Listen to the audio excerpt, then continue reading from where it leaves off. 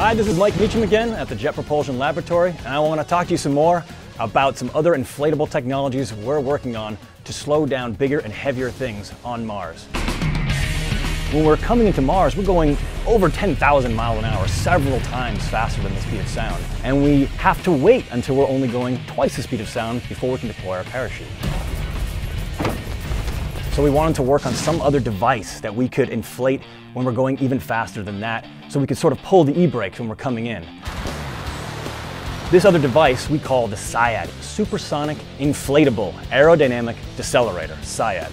We are able to inflate this around our heat shield, can increase our drag area by sometimes even twice as much as we normally would be.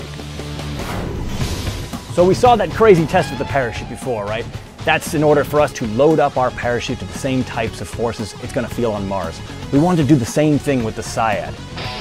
So we went back to the same track. We had to make a whole new rocket sled. It's a huge one. It's bigger than a house. It weighs 50,000 pounds. So we strap a bunch of rockets to this huge sled. So we drive this down the track, going about 250 miles per hour. We inflate this SIAD, and we study all the different things that are going to happen to it under this same aerodynamic load.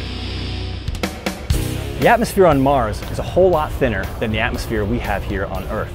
There's really only one place you can go to test your devices in a relevant environment, and that's way up in the sky here, the upper atmosphere. Pretty soon, we're going to go out to Hawaii to a facility they have there. We're going to take a balloon that's literally the size of a whole football stadium. It's going to pick up our test vehicle. It's going to go up about 120,000 feet into the upper atmosphere.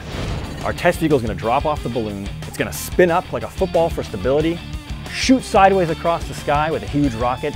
Our rocket's going to bring us up to about 4 times the speed of sound, where we can test our SIAD and our parachute in the same exact type of environment that they're going to see on Mars.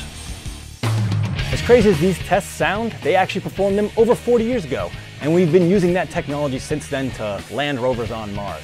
But it's time to go bigger. We want to land astronauts and bigger payloads on Mars, so we want to see just how far we can push this technology.